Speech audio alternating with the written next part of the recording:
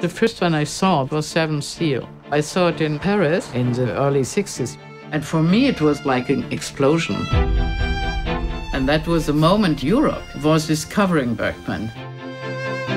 And I said, "You are my master. Because of you, I became a filmmaker. So therefore, I have to do this film." This was Ingmar's favorite restaurant. He liked it because he could see the entrance, and a friend, an actress might come in, and he wanted to know, are they seeing somebody? He threw script girls out through the door all the time. And they also said, if he stares at you, stare back. And then you stood together for 30 years.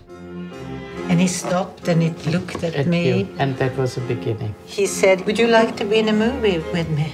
He allowed the actors to be creative. I will use my body and my soul to do this piece that he wants it to be. It's not my will here.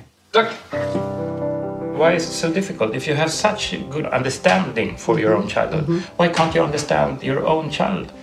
One of my sisters said, how would it be if you just for one single second said, I miss my children or my grandchildren? Oh my God. And he looked at her, but I don't.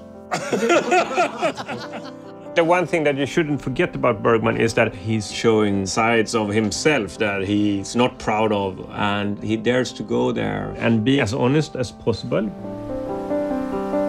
He never thought that he was good enough. This was a moment of deep crisis for him. It was like he looked in the mirror and he saw your face, but it was his soul he saw. That's why he was so great.